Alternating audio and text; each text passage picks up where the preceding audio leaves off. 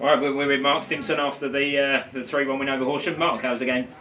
Yeah, it was a good game. We knew it'd be a test because I think Horsham this year will be up there looking to obviously get where we want to do and to get at the end of the season being the playoffs or going for the league title. So to go 1-0 up was good. I thought it was a fantastic finish from Nash. But then like last week really, to concede that goal right on half time, you think that's a blow. But to be honest, the chat at half time was positive, and the main thing was second half we had 11 players still on the pitch, so we knew we would create a chance. It was about taking that chance, and lucky enough we did.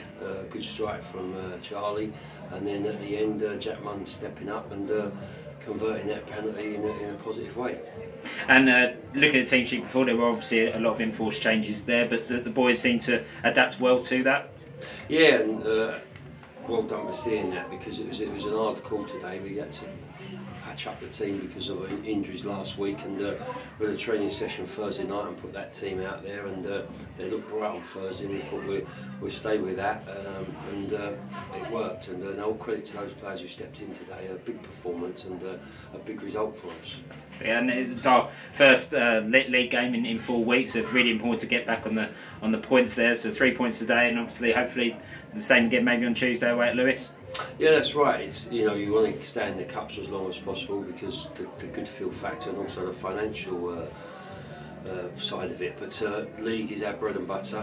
Since our last league game, I think when we finished, I think we was nearer the top of the league than where we were when we started today. But for us, it was just about reminding the players how many points we had from 8 games, and that was a fantastic return. So to add another 3 today is a bonus. And now we go to Lewis.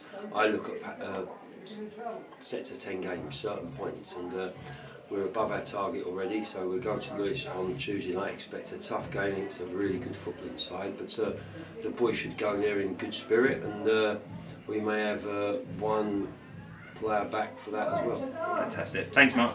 Pleasure.